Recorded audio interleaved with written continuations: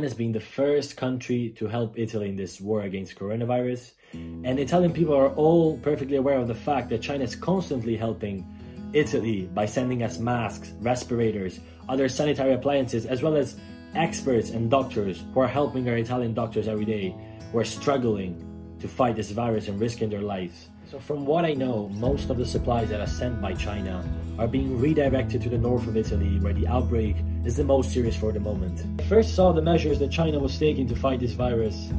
I thought they were incredibly strict.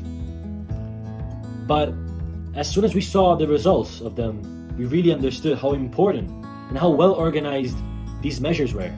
China was able to control, fight, and defeat this virus. And it really is an example for the whole world. And it is an example even the fact that now the Chinese government, but all the Chinese population, after showing the whole world an example of unity, is now helping other countries.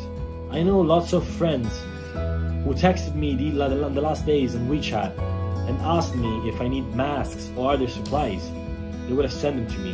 This really shows how all Chinese people are generous towards other countries. And I feel that this really shows that the friendship between Italy and China is strong and will last for a long time.